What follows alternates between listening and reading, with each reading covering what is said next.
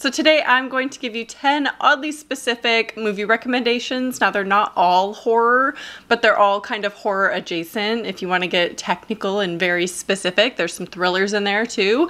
But I think if you enjoy horror, you'll like all of these movie choices, hopefully. I'm rebranding from horror movie recommendations based on your mood to oddly specific recommendations. So if you're familiar with this series, I give you random recommendations based on your mood, what you're feeling that day, because a lot of us mood watch. Is that a thing? I know mood reading is a thing where you'll just like pick what you're in the mood for. Same thing with movies, you know, you're just in the mood for something weird and something oddly specific. I have good news that all of the movies in this video except for one are streaming right now. And if you're not located in the US where these are currently streaming, that's where NordVPN comes in. As you know, I've been using NordVPN for years. I pay for it myself. I use it all the time to find media or movies streaming elsewhere when I can't find it streaming in the US. It's definitely the easiest VPN to use. You just go to the map, click on the country that you want to connect to, refresh your streaming service, and you have access to all of their streaming. This really broadens all of the horror entertainment possibilities that you could possibly want. You can use it on up to 6 devices with just one account as well, so you are protected everywhere you go and have access to any streaming. A VPN is also essential in using the internet today to protect your privacy and your data from hackers or cyber attacks. NordVPN offers threat protection that works in the background whether or not you're connected to a VPN server. It also blocks malware and malicious ads by keeping you completely anonymous online and hiding your IP address so you're not getting those weird targeted ads where they're tracking what websites you're using or your location. So make sure you go to nordvpn.com/possessedbyhorror to get the 2-year plan with an exclusive deal and 1 month for free. NordVPN has a 30-day money-back guarantee, so there's really no risk to try it out. Okay, so let's get into the 10 oddly specific movie recommendations. The first one is very relevant for me today because randomly it's raining. The rain came back in. So this is a movie recommendation for a rainy day. Obviously we have movies like The Ring that very much fit it, Twilight if you're into that. So my pick for a rainy day is Identity from 2003. Stranded at a desolate Nevada motel during a nasty rainstorm, 10 strangers become acquainted with each other when they realize that they're being killed off one by one. This movie is pretty nuts. It goes places that maybe you would predict. I don't know. For me, it was kind of a shock. And it is constantly raining throughout the entire movie. This is a very entertaining movie experience. It definitely has some surprises along the way, and it is just such a shocking movie in my opinion. And it's a fun ride. It's my favorite era of horror. However, I would consider this more of a thriller movie. And you think it's cliche until it's not. Kind of. Our next recommendation is what I call Better Off Single. I am not single myself, but if you're feeling down a little bit about the fact that you're single, I don't know, Valentine's Day just happened, then this movie is for you, and I would recommend watching Teeth. I know what you're thinking. Teeth, that one movie with the girl who has teeth down there? Yeah, that one. Still a stranger to her own body, a high school student discovers she has a physical advantage when she becomes the object of male violence. Now, you cannot tell me that if this movie was released today, in today's era of social media and TikTok, that this movie would not be iconic. I think this suffered a little bit from not so much marketing, because I honestly don't remember the marketing, but kind of like how Jennifer's Body was made in the wrong era, I think. This is the same thing. They were made in the same era. And I think people need to give Teeth another chance and watch it today in, you know, with today's perspective, because I think it's a really fun movie. I think nowadays we're having more fun with movies than we were back in 2008. I think we took them a little bit more seriously, and everyone made fun of this movie, and I think it just was, you know, a detriment to its era that it was released in. Now, obviously there is some disturbing themes in this, and I don't know why. I mean, obviously it's a little bit goofy, I guess, when you're thinking about the concept of the movie with the teeth and everything. Like, yeah, it's a little goofy, but if you take it a little bit serious, it's kind of a disturbing movie and a really good movie. Like, it's a solid movie. The performances are good, so give it another chance. Maybe you'll feel better about being single. I don't know. Next up is a very odd recommendation, but I do get asked this a lot, is what is a good movie to put on in the background? What's a good background movie that I can do house chores to, or, you know, do a puzzle to, or whatever you want to do with your time, and just have something kind of on in the background that you don't really need to pay attention to. And for that, I would recommend Malevolent. This is a movie that I never hear anyone talk about. It came out in 2018, which is somewhat recent. It kind of feels a little dated. It feels more like 2014 to me. A team of scam artists get more than they bargained for when a job at a haunted country estate gets out of hand. Now, is this the best movie I'm going to recommend?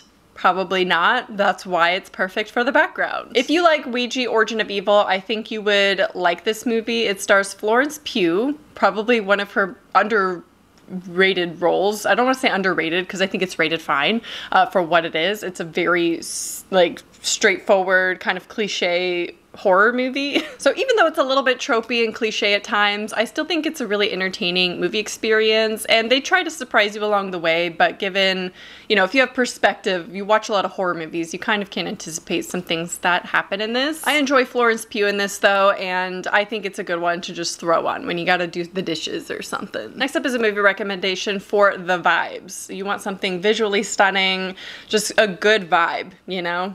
Although I wouldn't say this is like a good vibe.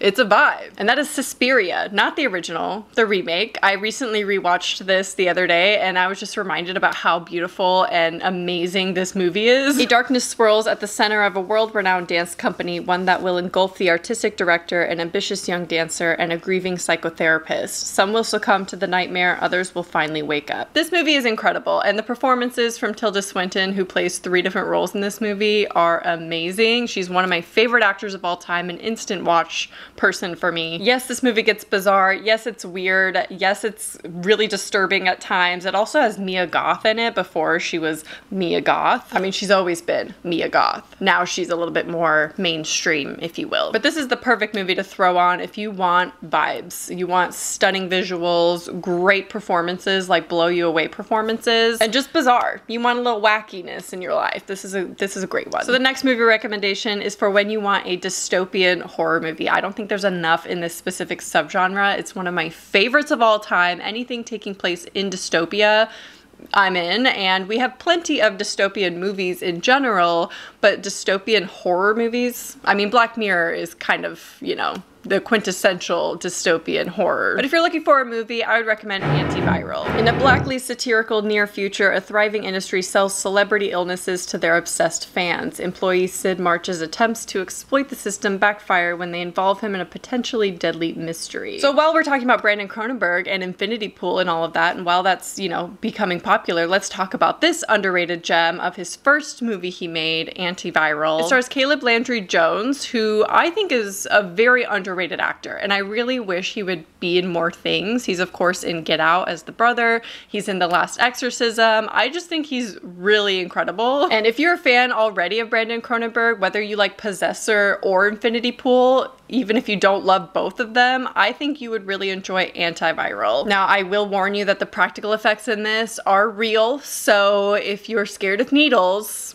you're warned. But again, it's another bizarre, weird Cronenberg type movie, but set in dystopia, and I love the concept of selling celebrity illnesses to their fans. I think that is something totally realistic that I could see happening in like 50 to 100 years, maybe 1,000. I don't know. Next up is a movie for when you want a plot twist. Now, knowing that a movie has a plot twist in and of itself, I've heard can be kind of a spoiler for movies. I've wanted to do a video on plot twists for so long, whether it be a tier list or just you know, recommendations of movies with great plot twists. But it's hard because knowing that you're expecting something can be a spoiler. So I'm going to tell you about a movie that has a plot twist. So if you're not interested, you can skip forward to the next chapter. But I would recommend watching Fractured. Now, for some reason, this movie is hated a lot by a lot of people, and I loved this movie when I first saw it. Now, this one's not really a horror movie. There's some psychological thriller stuff going on, so it definitely leans more psychological than true horror. But if you're a fan of horror, I think you'd really enjoy this movie and like the pacing of it. Although I don't really know because some people really despise this movie for whatever reason. A couple stops at a gas station where their 6-year-old daughter's arm is fractured. They hurry to a hospital. Something strange is going on there. The wife and daughter go missing. I think it kind of has an M. Night Shyamalan effect where you either love or hate the plot twist that happens, and maybe it's predictable. I didn't really see it coming, but I love how weird this movie gets. Like, you're expecting something to happen and then there's a reveal, and I really like it, and I really recommend it if you're in the mood for a plot twist or like a mind bender too. Next up is a recommendation for a very specific genre of movie that I have been really into, and that is Trapped. Feeling trapped. I feel a little trapped sometimes, you know, not to get all deep and like therapy session here with you. But as a new mom who rarely goes outside, yeah, I've been liking the trapped movies. In fact, I've been making a little vibes video for myself, really, as an art project of just putting together a bunch of movie clips of people being trapped as a way of self-expression, because I feel trapped sometimes. Anyway, moving on. So if you feel trapped too, or you want like a claustrophobia type movie, watch Oxygen. This movie was so good. Highly, highly recommend it. I feel like no one saw it. No one talked about it. It came out on Netflix, I think 2 years ago now. And it was hands down one of my favorite movies that I watched in 2021. A woman wakes in a cryogenic chamber with no recollection of how she got there. As she's running out of oxygen, she must rebuild her memory to find a way out of her nightmare. This movie is super suspenseful. I really like how it's just one location, one actor. She carries this movie. She does a fantastic job. I can't say too much about this movie because you really need to experience it for yourself, but if you have seen this movie, you know exactly why I like it, and I just love the claustrophobia vibes in this. So since it is winter time and it's still flu season and a lot of people are still getting sick, let's talk about a movie for when you're sick in bed and you're just grateful that that's not you with that sickness. And that is Contracted. Now, huge trigger warning for this movie. I rarely recommend movies where there's an assault scene, so just do be warned. Maybe check trigger warnings for this movie. I would definitely skip the scene because the rest of the movie is really great and just a very underrated movie. After being drugged and assaulted at a party, a young woman contracts what she thinks is an STD, but it's actually something much worse. Now, this is a great take on this style of movie. Again, I don't want to say too much because I think going into it not knowing too much information would really help you enjoy this movie even better. I think there's some great body horror in this, and it's gross, you know. Maybe you can kind of commiserate if you're sick in bed watching someone else be really, really sick, and just, you know, not having that sickness will hopefully make you feel a little bit better. Next up is a category I call I want to play a game that's not Saw. I love game-related movies,